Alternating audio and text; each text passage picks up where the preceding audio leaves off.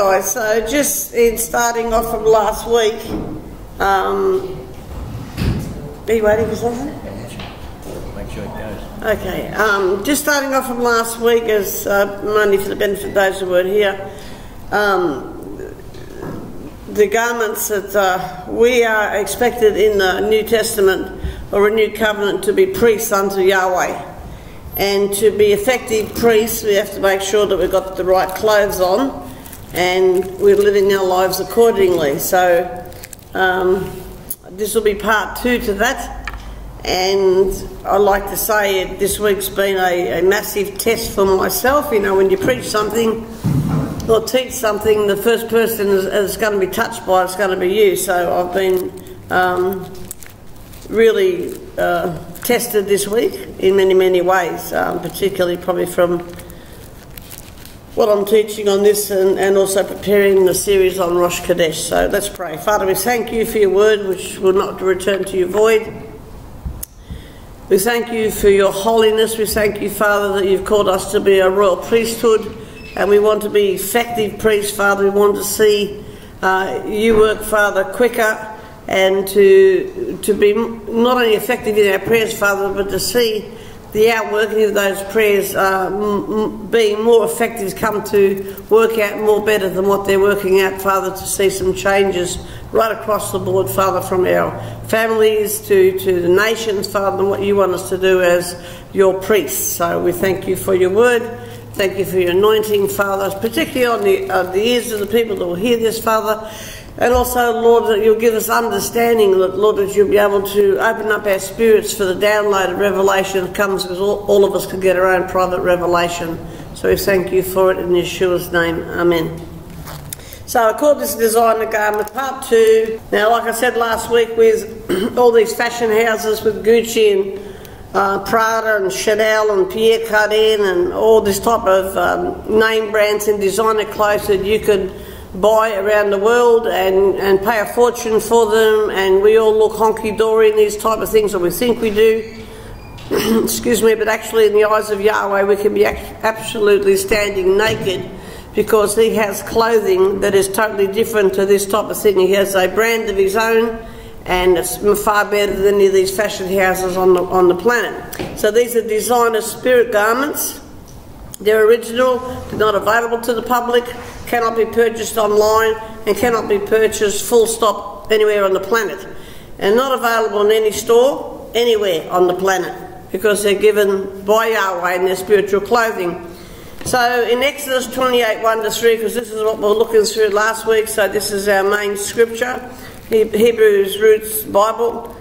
You shall take to yourself your son Aaron, your brother Aaron, and his sons with him from among the sons of Israel, from him to serve as priests to me, Aaron, Nadab, Abihu, Eleazar, Ithamar, the sons of Aaron. And you shall make holy garments for your brother Aaron, for glory and for beauty, and you shall speak to all the wise-hearted whom I fill with the spirit of wisdom, that they shall make the garments of Aaron to sanctify him for his serving as priest to me. So this is talking about the garments that Yahweh wanted made for Aaron and his sons, but Aaron was the high priest, his sons were priests, and these garments were made for glory and beauty, which would represent to us today the anointing of the Spirit of God. So if you want the Spirit of God, the anointing on our lives, then we have to be walking in the things that he wants us to walk in, and we need our spirits clothed with the clothing that he wants us clothed in. So that's what we'll be looking into today. And these clothing will also make sure that they were clean before Yahweh when they come to minister to him. And as history says that 300 priests never made it out of the temple because they put the clothes on, but their character didn't line up with their clothing. So they would sanctify them to come and serve before Yahweh. And we also are supposed to be serving Yahweh, not just when we come into the house of Yahweh, but also on a weekly basis, that we are like a letter being read by everybody, and we are supposed to be manifesting glory and beauty. And I can tell you honestly and openly, I was not manifesting too much glory and beauty during the week.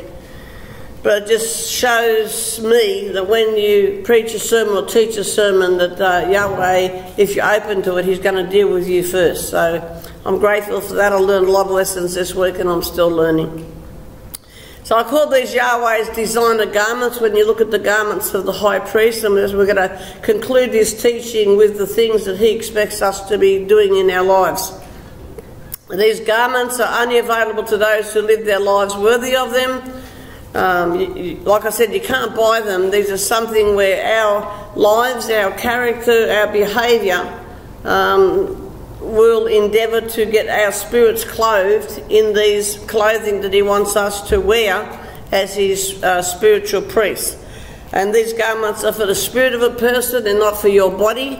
They're not for your soul. They're actually for your spirit. And they represent the glory of Elohim, which to us would mean, as I said before, about the anointing and the presence of Yahweh. So if you want the presence of Yahweh, and personally I don't want to live one day without his presence. I don't like it when I can't feel his presence. We need this every day of our lives to walk with the presence of God, the anointing of God on our lives in everything we do. So Yahweh is a designer, Moses is a senior tailor, and he has a clothes production team, and all the materials had to be specific. And I think I said in one of the videos I've just finished for YouTube, that sometimes we read over things in the Word, you know, they're hooks, they're this, they're that, they're little bits and pieces of this, and we think it's very insignificant. But everything that Yahweh puts in His Word is very significant to us, and we need to pay attention to some of them, because, if not all of them, because in them is a lot of hidden spiritual truths inside of them. So you see here that the clothing of the high priest, he had his mitre with his gold crown, and you see the breastplate, you see the tunic, you see underneath, you can't see his breeches, and he had a sash and all that type of things. So they're what we're going to look at today, and where that kind of fits into our lives and how we can walk as priests before a holy Elohim. So we left you last week with the question, how do we know that we have priestly garments on to come before him in the correct state? Or how do we even know that we're even wearing the garments properly? Or, you know, we could be naked for all we know. So that were the two questions we got left with last week, and we prayed about it, and I think, you know, I don't know about you, but I think the Lord showed me a few things during the week that need to be adjusted, and we'll make the adjustments. So, house of Yahweh. So instead of being the house of Prada and the house of Gucci, let's call this the house of Yahweh. So first of all, the priest had to have breeches on, which is miknes or miknes in Hebrew, and that word is derived from a root word kanak or ganaz, which means to cover up and hide. So if you were wearing a pair of breeches, well, where would you put them? So obviously it's over your private parts, obviously. So we get the pictures here that as they cover their private parts, they have a spiritual connotation to them. So let's have a look at this. Exodus 28:42-43, and thou shalt make them linen breeches to cover their nakedness. So from the loins even unto the thighs they shall reach, and they shall be upon Aaron and upon his sons when they come unto the tabernacle of the congregation, or when they come near unto the altar to minister in the holy place, that they bear not iniquity and die. And it shall be a statute forever unto him and his seed after him. So very important that they had these breeches on when they came unto the tabernacle, and especially when they come unto the altar to minister unto Yahweh. Now we've got to put this in a context of what we do when we come to the house of Yahweh and how we live our lives. So the battle against sexual immorality and lust, because if you've got knickers on or breeches on covering your private parts, then what Yahweh was saying to them, they need to be watching the morality and lust and things like that, so they come into him pure, because you could put breeches on, and 300 of them put the breeches on, and then come inside the temple of Yahweh and drop dead. And that's because they had the breeches on, but their character, whatever they were doing as far as these type of things were concerned, Yahweh is not happy, so hence they died in their effort what they were doing. So bring it in the context of today, what we live in today. I found some stuff online.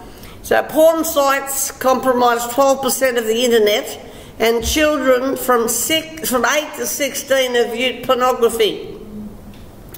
And the adultery today, 90%, the raging epidemic we have of pornography today. And when I'm saying this today, I'm talking in the house of Yahweh, but I'm also talking, this is going on right across the board in the house of Yahweh, the people that are caught up in this sexual immorality, when in actual fact we're called to be priests, and we wonder why things are not going right in our lives and the lives of our families. So it's very serious to Yahweh, and I understand there are people in the body of Christ that don't want to confront these issues. Well, I haven't got a problem confronting them. So I found this little cartoon. This is for you young girls sitting in this congregation and anybody else. Later at school, let's skip school again today and get high. I got some pots from Doug. Cool, guess what? After seeing that film today in health class about safe sex, I decided to lose my virginity on prom night. Hello? Then we go to the tunic. Now this is a white tunic that went on underneath the priest's garment. You can read all that yourself when you get that. The tunic is called the katanai in Hebrew. In Exodus 28:39, and thou shalt embroider the coat of fine linen, and thou shalt make the mitre of fine linen, and thou shalt make the girdle of the needlework. That's the hat, the sash, and the coat there. So they were told to make this white tunic, and what that tunic represents. I really, like I said last week, watching this, I think his name's Ezekiel. I have to go and write down the website and his ministry, but he's got some really good stuff in it. So this is coming from, I think it's Ezekiel anyway. So this was put on them to make atonement for murder, physically and spiritual murder. And so as I started to work on this the day before yesterday, I'm thinking, okay, atonement for murder. Okay, so straight away you think, okay, somebody killed somebody. But then Yahweh started to download some stuff in my head and remind me of a few things that I've lived through. A tongue has no bones, but it can hit harder than a fist. Okay, so it's not only physical murder, it's spiritual murder and what's coming out of our mouths. Okay, and all of us. And so if we are going to be the way Yahweh wants us to be in the priesthood, because that's what He's calling us to, then we all have to look at these things. You know, husbands, you know, Alex and I had a little tizzle during the week. Okay, it happens, and husbands say things they shouldn't say, wives say things they shouldn't say. We all say things we shouldn't say. Amen? So this one here is another one Yahweh was showing me during the week, which I hadn't kind of put it together till I started. I've listened to him about 6 times on this and trying to put it together the way Yahweh wants me to put it together. Character assassination. So it's not just physical murder, it's also, like I said, spiritual murder. So people who assassinate other people's character, they can't kill the truth, so they'll try to assassinate the character. So what is character assassination? The act of saying false things about a person, usually in order to make the public stop liking or trusting that person. Now, I don't know about you. I have to look into my own life, and I have to go back to Yahweh, and I haven't had time to sit down with Him. I need to sit down and say, well, I wonder how many people I've assassinated. You understand? So we have to be awfully careful here.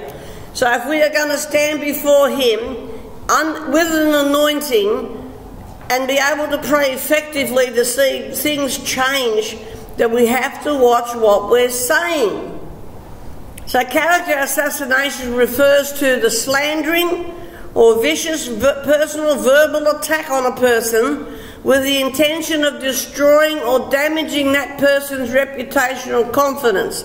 In other words, it is a malicious verbal assault designed to damage or tarnish the reputation of a person. How many times have we done that?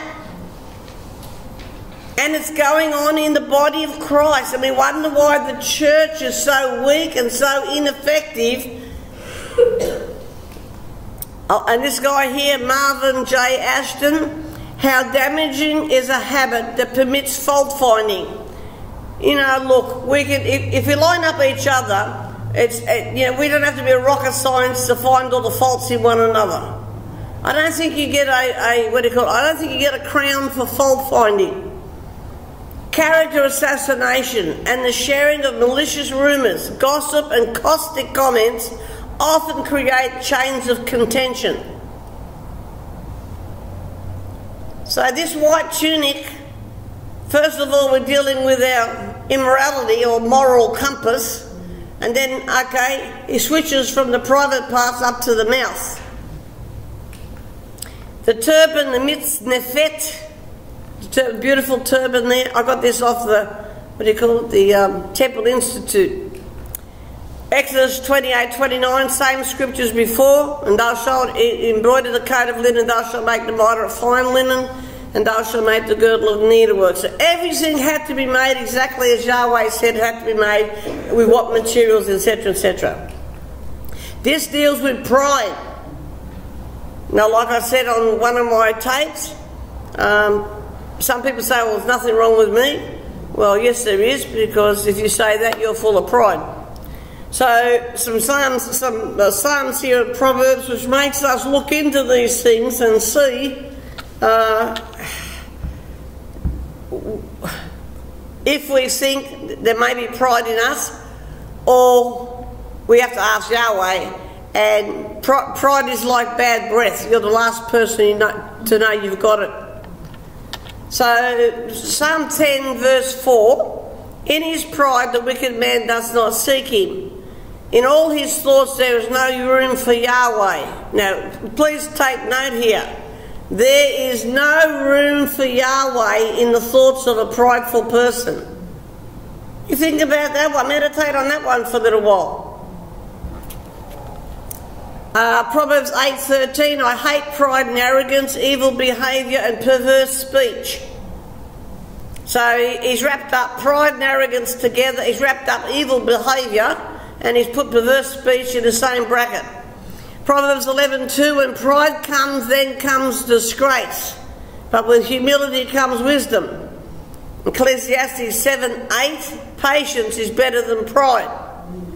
And we all know how hard patience is to get. Isaiah 2:11, the eyes of the arrogant will be humbled and human pride brought low, and Yahweh alone will be exalted in that day. So across the nations, and the tail end one there, Ezekiel 7:24, the most wicked of nations, I'll put an end to the pride of the mighty, and their sanctuaries will be desecrated. So, you know, it's not only our pride in the church, it's not only leaders' pride, we're talking about right across the board, even nations and anyone else that's in authority, okay, any human pride, Yahweh's going to bring it low. So we, as professing quote-unquote New Testament priests, have to continually be in check that we are not in pride. And Isaiah 13 verse 11, I'll put an end to the arrogance of the haughty and humble the pride of the ruthless. So,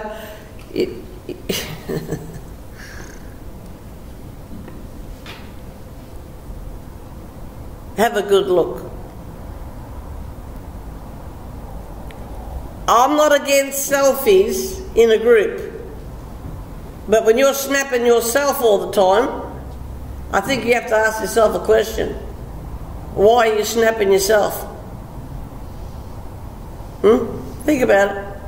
So God opposes the proud but gives grace to the humble, out of James 4:6.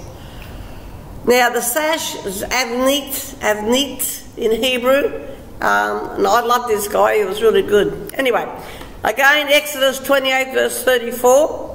I love him as a Christian brother. Okay. And thou shalt embroider the coat of the fine linen, thou shalt make the mitre of fine linen, and thou shalt make the girdle of needlework. Now this sash that they put around themselves was actually 32 cubits long. So if you multiply 18 inches by 32, you'll get the length, unless it was a royal cubit, and that was a little bit longer. And they would wrap it around not only their waist, but wrap it around their chest. And so he was saying that the gematria number's 32, and wrapped around their chest, and the lamed and the bet equaled lev, which means heart. So it's all about the heart, what we were sharing about last week about the heart. And you were saying there are 32 cranial nerves that run down the back of the neck or the brain to the heart. Okay, so like we said last week, the brain and the heart working together. And the brain regulates the heart. So in someone's mind, when the blood boils over, you know, when you are losing the plot or having a meltdown, that brain starts to communicate with the heart, then pump toxins through the blood. So, kosher or toxic blood, what do we got? And you know, talking about the anger last week, and then again yesterday on when we did the YouTube for Av, and what was coming out, it's just, you know, the human body, the way Yahweh intended it to function, I think we're a long way away from the way He created it to function. We would be a lot more happier and a lot more healthier if we could do it His way, which we cannot do without Him helping us anyway. Excuse me. So, 32 cubits wrapped around the chest, all about the heart. And this is dealing with impure thoughts. Now it's very interesting. You've got your breaches for sexual immorality, which all starts in the mind anyway.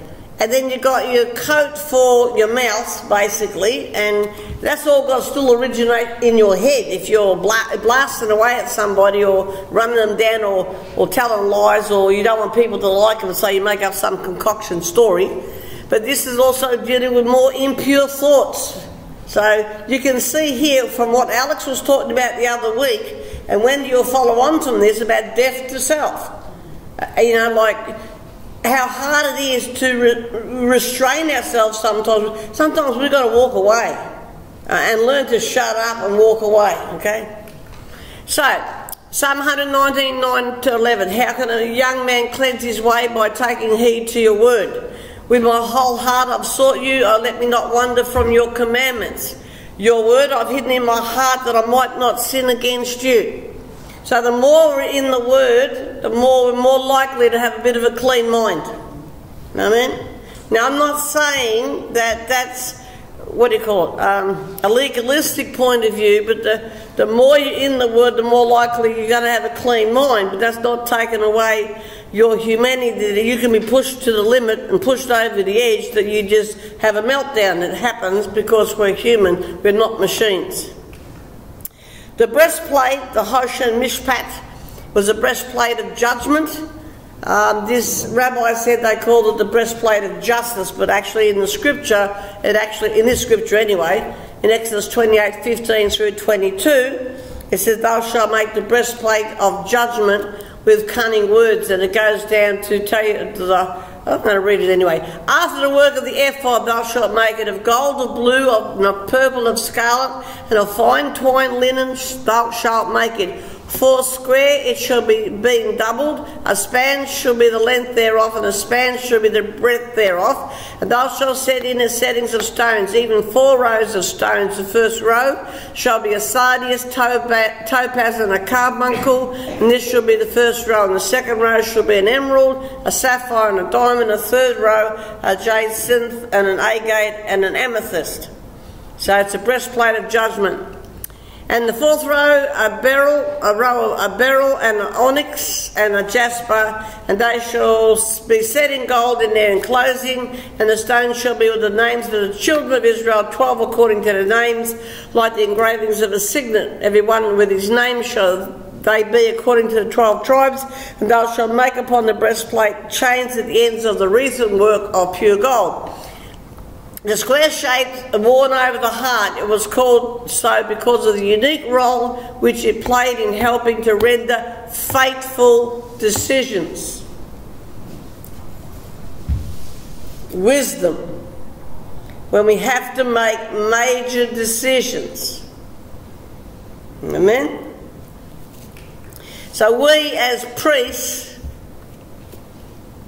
need wisdom, because each one of us faces times in our lives where we have to make decisions, fateful decisions, decisions which can alter the course of our lives.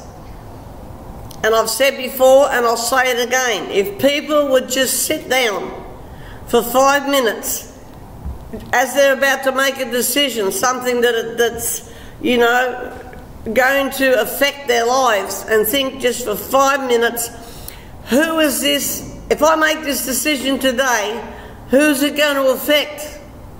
What is going to be the rippling effect of this decision I make today? Will it hurt my family? Can it hurt anybody? Not only myself, can this decision do damage to me as well? If people would only take time to sit down when they're deciding things, especially big decisions, and dwell on the circumstances more than the decisions, then they wouldn't have so much trouble as they do and they have in their lives. So Yahweh wants us to be very wise in decision making. The ephod, so Aphodi, I think it is. Aphodi or Aphodi. The ephod and the breastplate are all made of 5 elements, all the same colours. In Exodus 28, 6 and 15, and they shall make the ephod of gold, sky blue, dark red, and crimson dyed wool and twisted linen. And they shall make the breastplate of judgment, the work of an artist, after the manner of the ephod. You shall make it of gold, sky blue, dark red, and crimson dyed wool, and of twisted linen. You shall make it, same materials. Now the ephod and the breastplate, these materials, the gold, the deity and the divinity, the sky blue, the Torah and heaven, the dark red, atonement, redemption, crimson, humanity and sin, and twisted linen, holiness and righteousness. So this is a classic picture of Yahweh and Yeshua and the work he done on the cross. It's all there. And I found out that twisted linen in Hebrew is shesh moshah. I didn't look at the other ones, I just happened to find that one. Now the blue robe, the ma'il this is called, and you can read that writing there for yourself. This was a sleeveless garment, a bit like what Yeshua had on when he was crucified. Exodus 28, 31 through 35, and thou shalt make a robe of the ephod of all blue, and there shall be a hole in the top of it, in the midst thereof, and it shall have a binding of woven work around about the whole of it, as it were the whole of a habergeon, that it not be rent. So habergeon means sleeveless. And beneath upon the hem of it thou shalt make pomegranates of blue and of purple and of scale around about the hem thereof, and the bells of gold between them round about. A golden bell and a pomegranate, a golden bell and a pomegranate upon the hem of the robe round about, and it shall be upon Aaron to minister, and his sound shall be heard when he goeth in unto the holy place before Yahweh, and when he cometh out, that he not die. Now this was a sleeveless, full-length outer garment, split on the sides with 72 bells and 72 pomegranates sewn to the bottom hem of the garment. Now it's interesting, and I'll just say this here, I've got to be careful what I say. I'll just kind of throw a hook out there.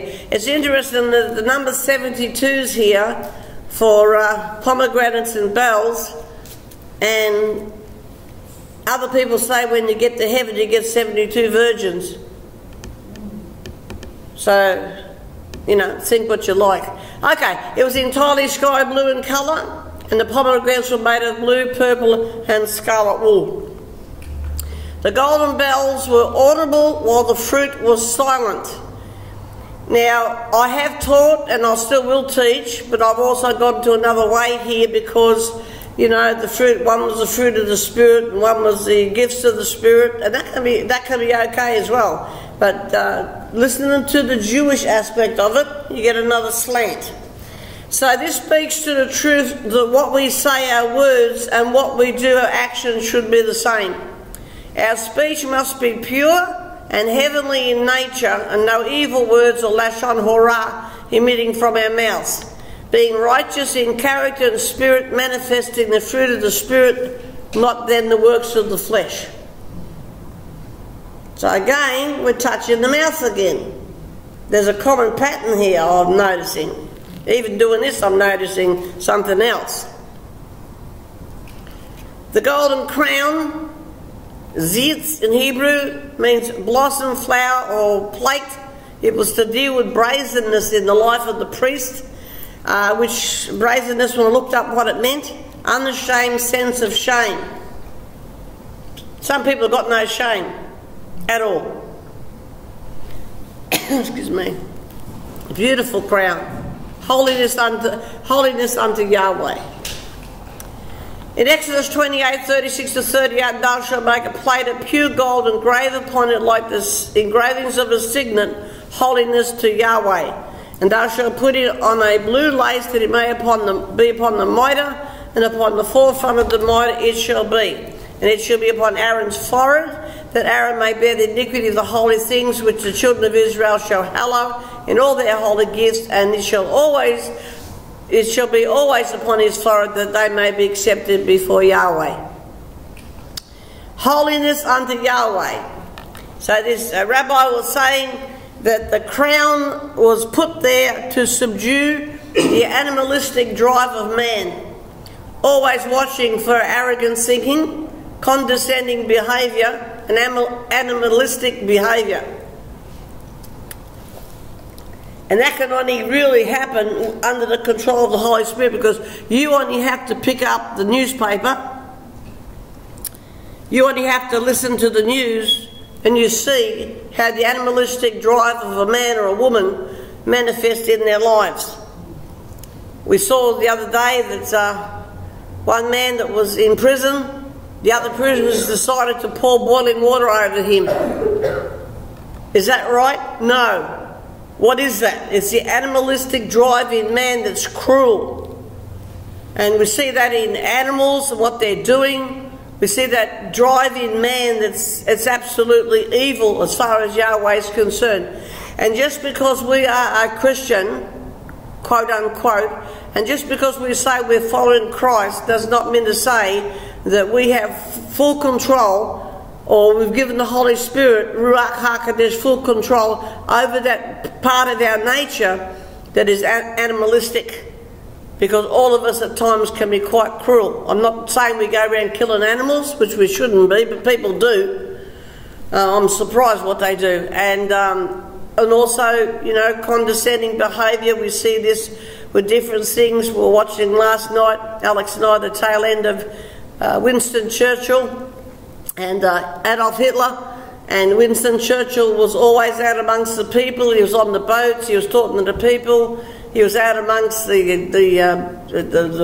gun smoke, and he was there talking to the soldiers. But Adolf Hitler, he never come near him. He stayed around his group of people, and at the end of his life, no one hardly ever saw him. You know, totally two different men. Okay, and so that's how it goes with that story. So cruelty. So human beings, if we watch ISIS and we watch all these stories that are going on today, and some of it, you just shake your head that how can another human being do that? I just watched something come in on my prophetic email I was telling Alex about yesterday. A man, I don't know where it was, I forgot, his wife had said to him, well, I just need a break. Most women from now and then want a break from their husbands. I can totally understand her saying that to him. Now, a break doesn't mean to say you're going to leave them or divorce them, you just need a break. Okay, so he rang her up and said, well, I'm about to smash your heart into 50,000 pieces and say goodbye to your children. And he proceeded to slaughter his 3-year-old son and his little girl. And they just jailed him for 31 years. You know, just needless cruelty should never have happened. So you see all these things in a human being. So God uses this crown on his priest to bring these things into subjection in all of us. And so we too, if we're going to be crowned with holiness unto Yahweh, well then we've got to learn not to be cruel. And also it deals with lust. And I like what this rabbi was saying. I'm giving him a good plug here, so I've got to get his proper name and his ministry so you can all have a look at some of this stuff. And he said, that's not him, this is just the rabbi, so I can portray the story. The rabbi was saying that as an example, the way animalistic people think, and and we're talking to adults here, so Sophie's not here so I can say this, and not really for children's ears if you're watching this on YouTube or whatever. But he said, you know, most husbands know what a rooster is. And he said, and that's the way some husbands treat their wives, like a rooster in a hen pen. Wham, bam, and thank you, ma'am. And I thought I was the only one that said that, but he said it. You know, just thank you very much. They're like a rooster, hop on and hop off, and that's the end of the story. That's how they treat their wives. And so he said, you catch me drift, what he was talking about. So he was just saying in marriage, and using marriage as an example, the immoral thoughts start in the mind of a man. And that immorality and the moral compass starts to go like this. Okay, the impure thoughts come in. Okay, and then fantasy comes in. The fallacy comes in. I mean, how many men, I've been honest here for you out there too, how many men have ever dreamt of having sex with Marilyn Monroe? Hands up. That's a fantasy. That's an absolute fallacy, because she wouldn't give you the time of day. Do you understand? She wouldn't give you a second glance. And then that comes into promiscuity. Okay, but how many are out there? They're married. They're married. And then he said there's this he called it an adrenaline rush. I call it the hormone surge. Okay, and then sexual immorality starts pumping through the blood. Just like he said about the anger and the toxic murder running through the blood. I'm going to kill you. You know, it starts to pump through the blood. Then he said the man takes the glory from his wife and gives it to the other woman that he's fantasizing about and having this fallacy about. He's given the glory from his wife, he's given it to that man.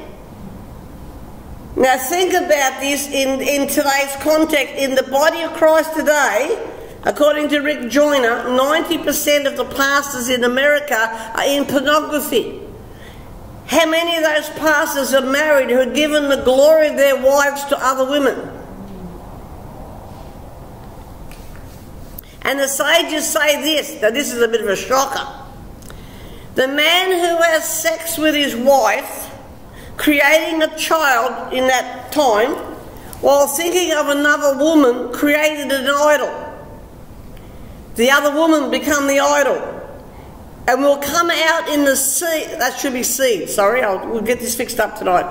Will come out in the seed that he has deposited in the womb of his wife, creating a rebellious child. Because he was worshipping something that did not belong to him. How about that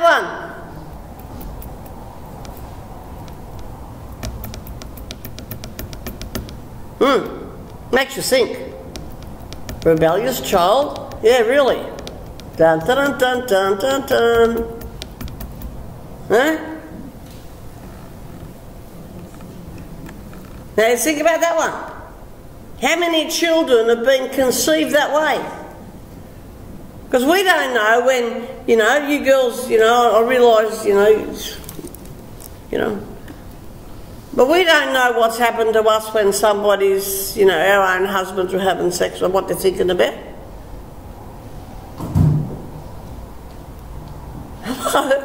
It's serious stuff. And only Yahweh knows this stuff.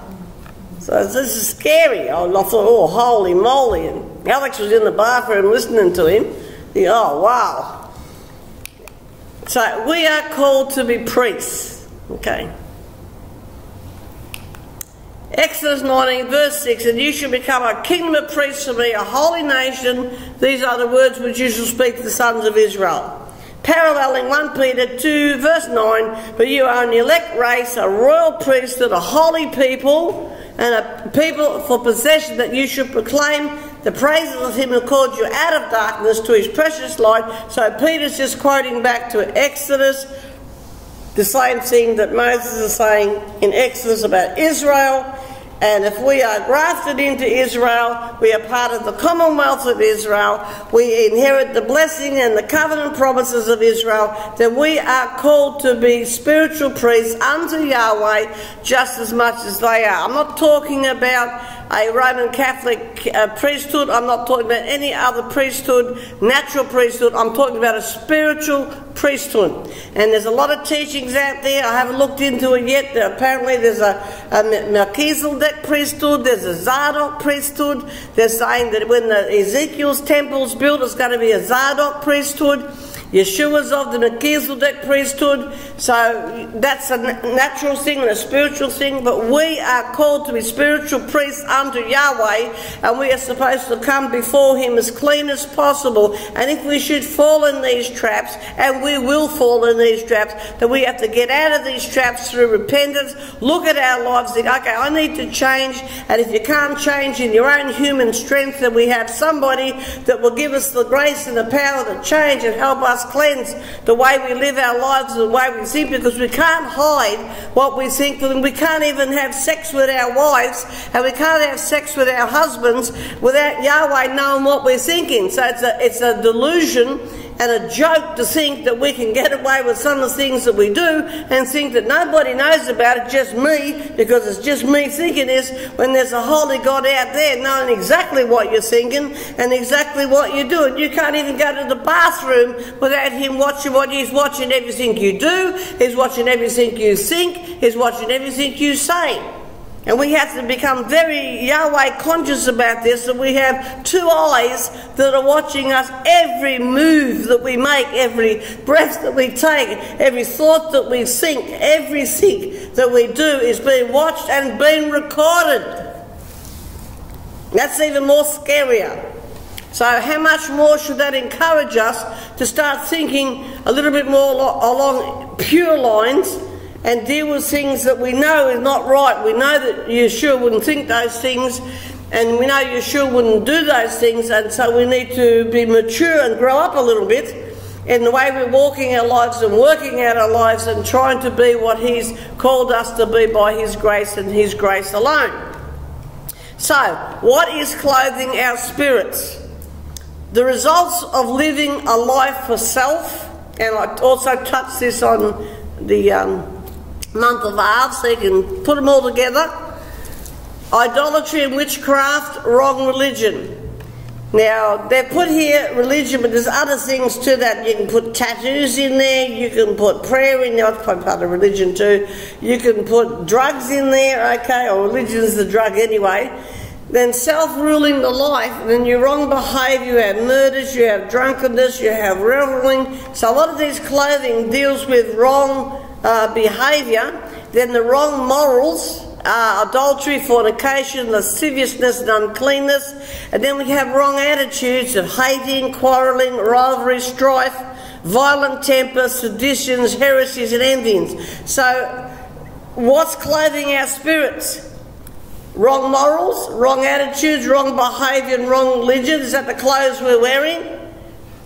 Or is it the garments of glory and beauty, which has to be the fruit of the Spirit, which is love, joy, peace, kindness, faithfulness, self-control. And that's what we were touching about anger. It's just a lack of self-control. It's a lack of that fruit there, that one there. And you cannot go to Kmart and buy self-control. It's like we said last week, you can't go to Kmart and buy a box of anger. You can't go to Kmart and buy a box of self-control either. It's outworked in our lives, and I believe it's only outworked by being tested. Put in a position where you have to exercise self-control, or you blow the fuse too. Long-suffering, goodness and gentleness. So we've got to ask ourselves what we're clothed with. At the present moment, I've got a lot of trouble here. I used to have a lot of trouble with, where's that patience thing? Long suffering. I think I might have, not too bad. But at the present minute, he's putting his finger on this thing. So Romans 13:14, rather clothe yourselves with the Lord Jesus Christ. I didn't bother translating this in the other, translation. And do not think about how to gratify the desires of the flesh. You know, we say tit for tat, you hurt me, I hurt you. You say something bad about me, I'm going to say something bad about you. You know, you stab me in the back, I'm going to stab you in the back, okay? We've got to come past all this immaturity. Okay, so clothe ourselves, and he is our great high priest at the present minute. Okay, so we need to clothe ourselves with him, which is the fruit of the Spirit, clothes of glory and beauty, okay, and start to deal with some of these issues that hold us back from being what he wants us to be. James 5 verse 16, the effective fervent prayer of a righteous man availeth much, or a righteous woman availeth much. So if you want a prevailing prayer and avail, prevail and avail, okay, we need to come clean before him, okay. Israel, the royal priesthood, and this is what we're called to, royal priesthood. It's a journey, I believe it's a journey. And I'm a chosen priest. You're a chosen priest, okay. And you know what amazes me about all this is he chooses us in all our human frailty. I just shake my head at how a loving, gentle, kind Elohim or God could ever call someone like me to a priesthood that I used to be. And even when I make mistakes, I made a few this week. I'm being ruthlessly honest with you. I made a few this week. But I have repented and I am forgiven. But that doesn't mean to say I keep doing it, you know what I'm saying? So, all these clothes, when you look into it, when you get your own presentation, you can sit down and look over it and pray it through, okay? All of us know when we think something wrong, you know? All of us know when we say something wrong. All of us know when our behaviour is not Christ-like. Okay? We know. And it's having enough, humility to say, well, I shouldn't have said that, I shouldn't have done that, I shouldn't have thought that, that's not very good. Okay, so that we stay spiritually clothed. Amen? And if our clothes drop off, and sometimes they might, I think mine dropped off this week, then we just repent and put them back on again and go on. You'll see me say that repeatedly in the YouTubes. We repent and we go on. Okay, we don't sit there and beat ourselves up and grovel and carry on. We repent and we go on. Amen? Okay. So, the grass withers and the flowers fade, but the word of Yahweh stands forever. So, Father, we thank you for your word. Thank you, Father, for the priesthood and so many things to learn from all these little things about the garments and from the Jewish, the Hebraic sense, Father, what they were put on the priests for. I thank you for our dear Jewish brethren that know the Bible inside, backwards and forwards, the way we'll never know it. And I thank you for their, exposition of Hebrew words that we don't get. And I thank you for this guy. I think his name is Ezekiel because it's written in Hebrew.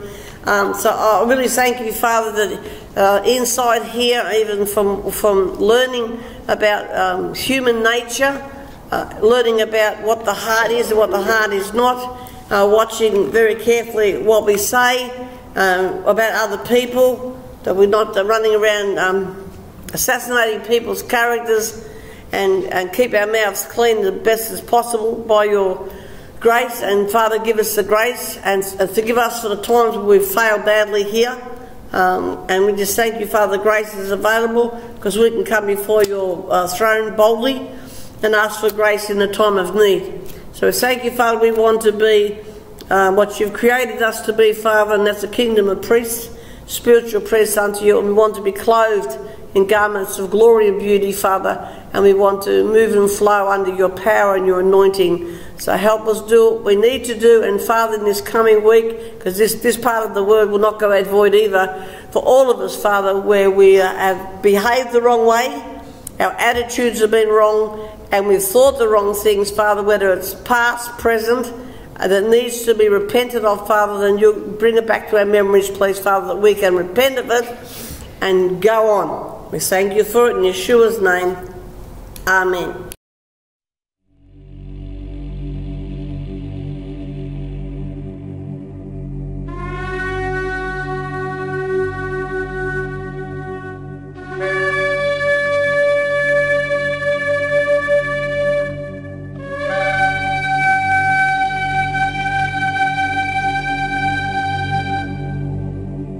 יברכך אדוני וישמרך.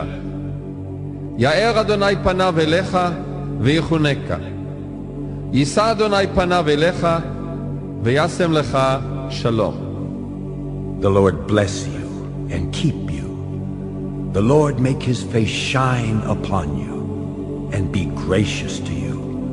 The Lord lift up his countenance upon you and give you peace.